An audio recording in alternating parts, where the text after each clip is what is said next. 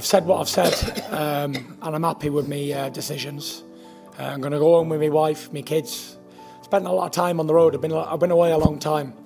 I've fulfilled everything I've ever wanted to fulfill.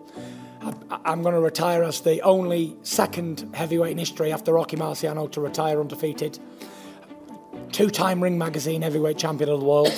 There's never been a Ring Magazine holder in my era, not one of them.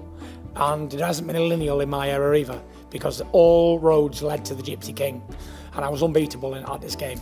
But I'm not ruling out, I will not rule out exhibitions, for sure. Get some of that Floyd Mayweather money. You know, I want to have fun. You know, I'm an entertainer. You saw tonight, I entertain. It's what I do best. I'm an entertainer. So I want to have a lot of fun. You know, big Francis Ngannou was here today. He's on my hit list in an exhibition fight, however he wants it, in a cage, in a boxing ring, boxing gloves, UFC gloves. We can make it happen. I think everyone wants to see he's a monster of a guy. I'm a monster of a guy, so it'll be a clash of the titans for sure.